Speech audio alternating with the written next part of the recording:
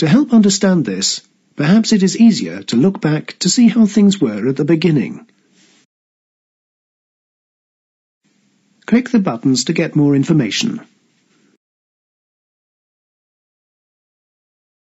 Personnel were plentiful in most situations. It was not unusual for one operator to be solely responsible for one machine. The supervision and the control were performed by the human being.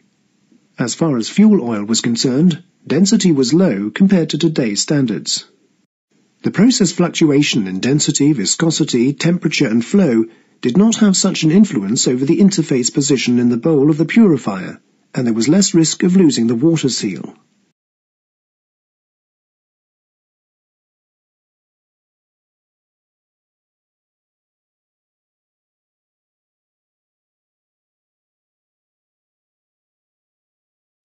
The first kind of automation applied to the separator for marine and power application was the alarm for loss of water seal.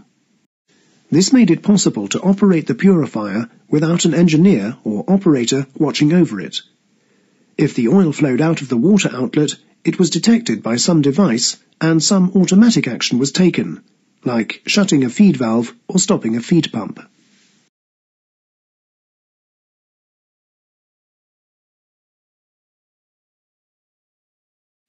Up until this point, it had still been necessary for the engineer or operator to attend, to manually put the separator through the discharge sequence, and so the sludge collected at the periphery was ejected. There was not an absolute guarantee that the engineer or operator would attend to the separator at the required time to initiate the discharge. It could be during a break.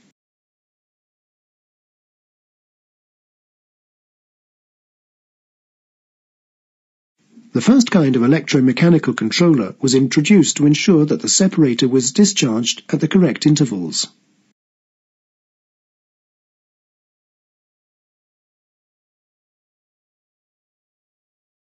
As electronic components reduced in size and increased in reliability, so they could be used in process applications.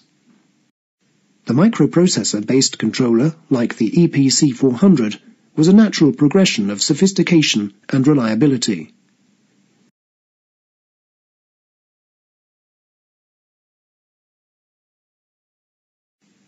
Controls that are part of the conventional separator installation.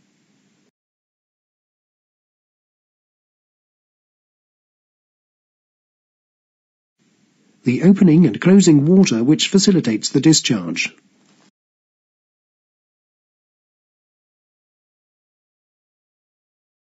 The displacement and conditioning water that is added to the bowl.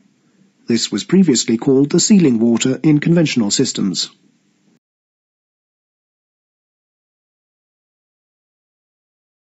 If oil is still going out of the oil outlet, we have not lost the water seal. This is monitored by a combination of high and low pressure switches, or a flow switch in some systems, in the cleaned oil outlet.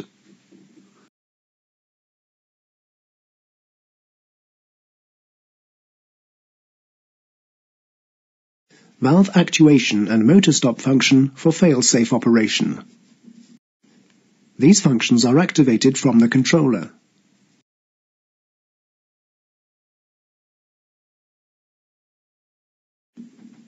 Additional controls that are part of the Alcap installation. The capacitance transducer. The water drain valve.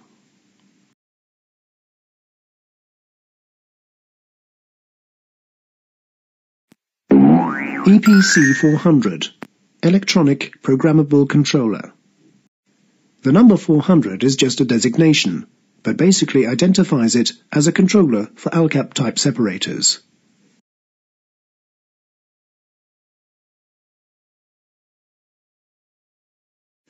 This is how it looks from the outside.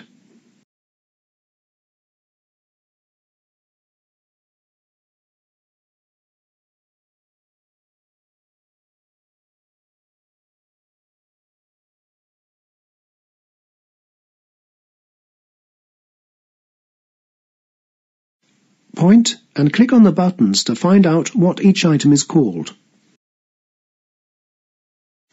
The top button is for starting and stopping the preheater, but sometimes this can be controlled independently of the EPC. To select type of heater, see the parameter list. Click on this button now. Click the button again. Point and click on the buttons to find out what each item is called. The second button from the top is for starting and stopping the separation process. This begins a sequence of events which ends up with oil being supplied to the separator. Click on this button now. This LED will continue flashing green if a PT100 is connected to the EPC and the temperature is below the low alarm point. The process will not start until this situation is rectified. Pressing this button again puts the process into stopping sequence. A sequence of events commences which safely stops the process and the separator. Click. This indicates the stop sequence is running. When the oil is no longer supplied to the separator, the green LED goes out and the yellow LED is continuous. The separator can be restarted when the yellow LED goes out. The timing of this depends on the parameter settings. Point and click on the buttons to find out what each item is called. The third push button is for initiating a manual discharge. Normally, discharges are timed or initiated by an increase in the transducer value. Point and click on the buttons to find out what each item is called. The bottom push button is for alarm acceptance and reset. The LED to the left flashes red when there is an alarm. Click the button once to accept the alarm. Click the button again to reset the alarm. When in normal operation, this bottom button can also be used to make the display indicate some special information. We will now simulate normal operation. You will get an explanation of the different stages and examples of what could be indicated in the display.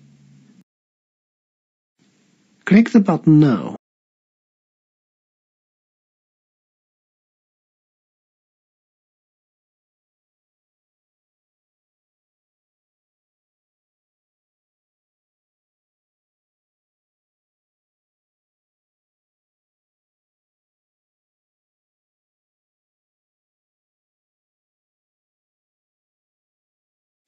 You can now choose to step through this display.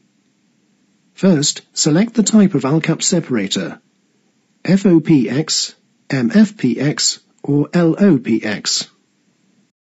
Keep this button pressed and a LED test will be performed in a few seconds. Click the button now to see the LED test.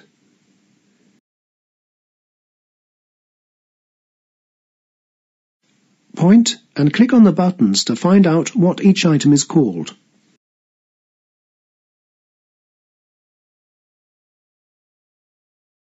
The electrical supply for the EPC 400 is 48 volts AC.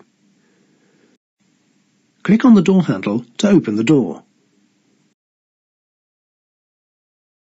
Alfa Laval calls the versions of the circuit card generations.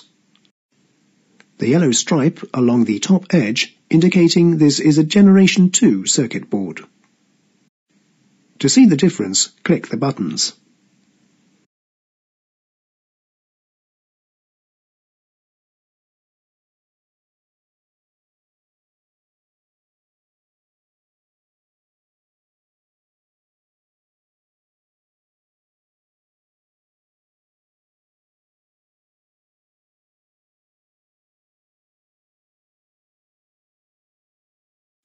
The power on-off switch for the supply to the board. Note: the supply to the outputs is still live.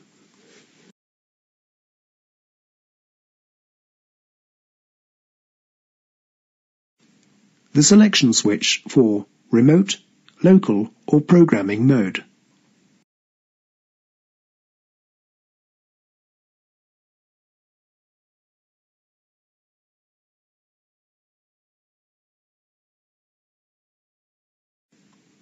the push buttons for stepping through the different stages of programming.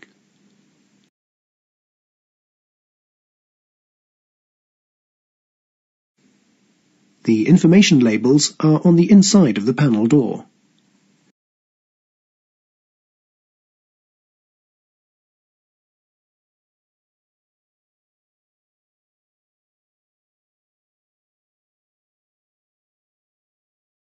If we want to look behind, we can just undo the screws like this and carefully lower the circuit board. The part number is located on the top side of the circuit board frame.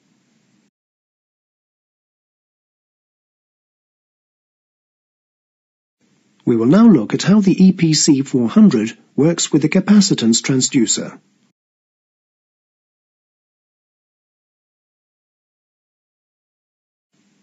The EPC 400 supplies an operating voltage to the transducer.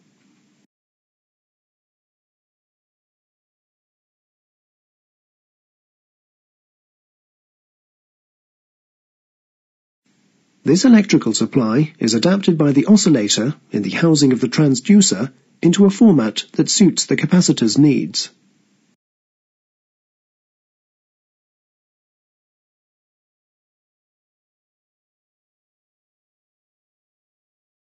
The capacitance value measured by the transducer is proportional to the dielectric constant of the oil flowing in the outlet line from the separator.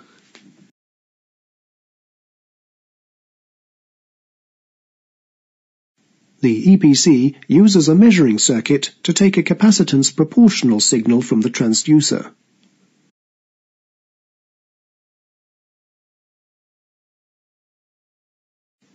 The measured value is checked by the EPC 400 against a stored reference and action taken when necessary.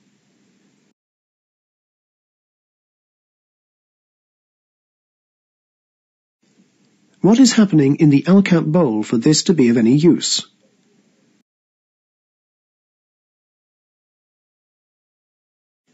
In the beginning, there is a little water at the periphery of the bowl. The origin of this water will be explained later. The purpose of this water is to keep the solids, which are separated from the oil, from becoming too sticky.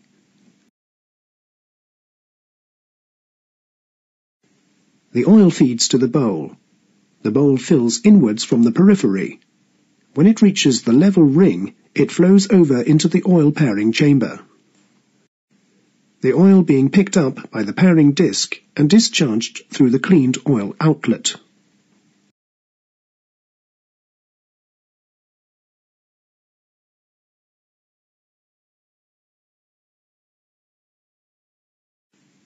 Some water separates from the oil. As the drain valve is normally closed, the water cannot immediately pass that way.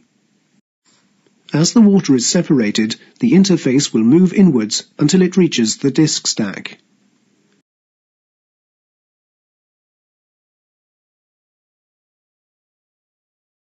When the interface reaches the disc stack, a fraction of water will move inwards and upwards along the underside of the bowl discs towards the outlet.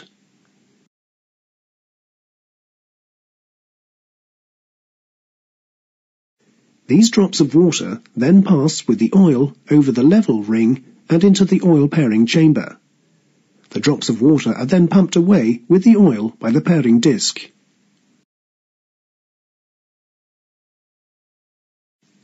This changes the overall dielectric constant and will cause a change in capacitance reading.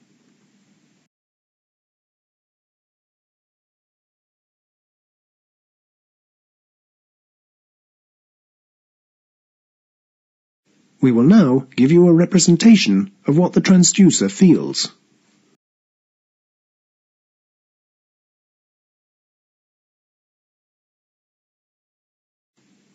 Let us consider the transducer having an actual value of 280, with no units attached to it. This is only the way the EPC displays the signals received from the transducer. This value can be seen by stepping through the display with the Alarm Accept button.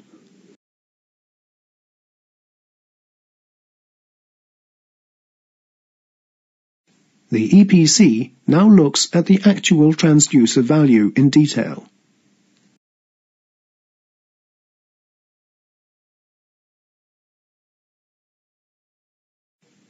What you see here is the trigger range of the EPC. 0 on the trigger range is the stored reference of the transducer value, and 100% is equal to about 0.2% increase in water content of the oil.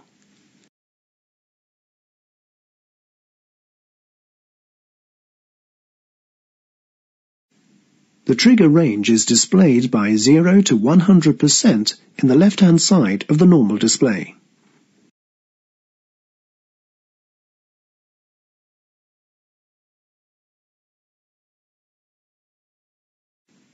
When the trigger range reaches 100%, the display changes to double dash. The EPC now takes some action to reduce the water coming out with the oil. We now say it has reached the trigger point.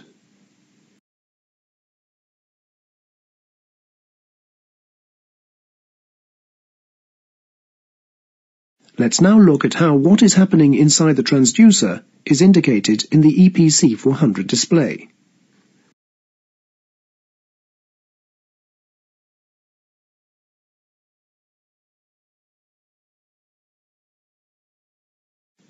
The left-hand side of the display is an indication of the change of the amount of water in the oil. This is called the percentage trigger range. The right-hand side of the display indicates the time to the next timed discharge.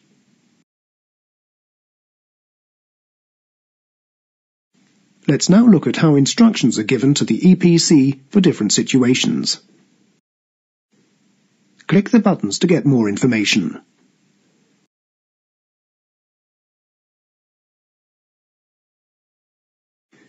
If the EPC 400 had been designed to fulfill one purpose in exactly one situation, then all the instructions the processor would have to perform could be fixed from the start when the units are dispatched from the factory. This is not the case, as the EPC 400 has been designed to control a range of Alcap separators, which end up being installed in a vast array of different situations. For this reason, we need to be able to give the EPC some data which enables it to function correctly in different circumstances. These variables are known as parameters.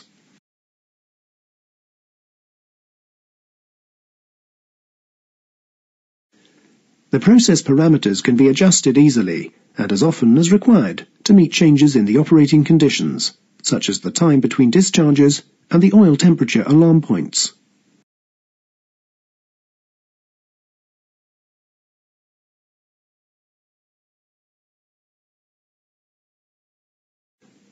As the name suggests, these are dependent upon the installation and include such items as the actual type of separator being used and the type of heater, if any. Installation parameters are normally set at commissioning and do not usually need changing.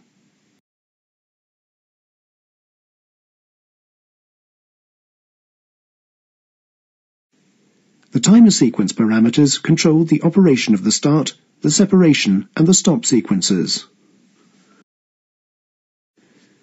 During the discharge sequence, all solenoids are also controlled.